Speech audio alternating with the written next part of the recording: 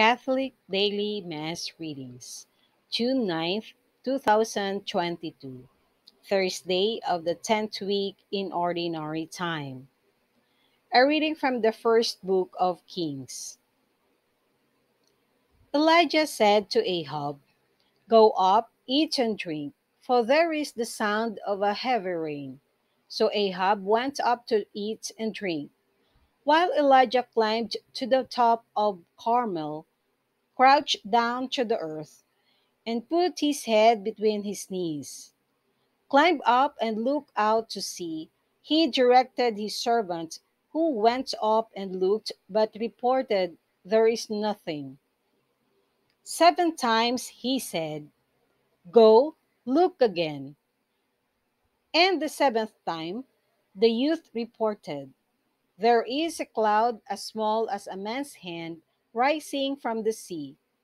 Elijah said, "Go and say to Ahab, 'Harness up and leave the mountain before the rain stops you.'"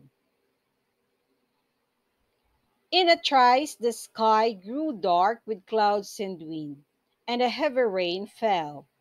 Ahab mounted his chariot and made for Jezreel, but the hand of the Lord was on Elijah, who girded up his clothing and ran before Ahab as far as the approaches to Jezreel.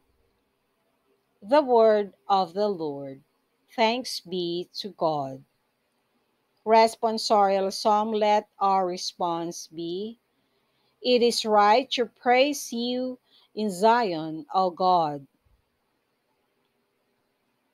You have visited the land and watered it. Greatly have you enriched it. God's water courses are filled. You have prepared the grain. It is right to praise you in Zion, O God. Thus have you prepared the land, drenching its furrows, breaking up its clods, softening it with showers, blessing its yield. It is right to praise you in Zion, O God. You have crowned the year with your bounty, and your paths overflow with a rich harvest.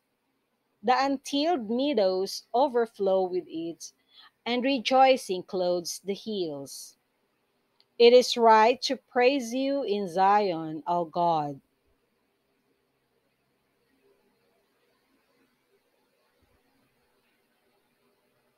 A reading from the Holy Gospel according to Saint Matthew.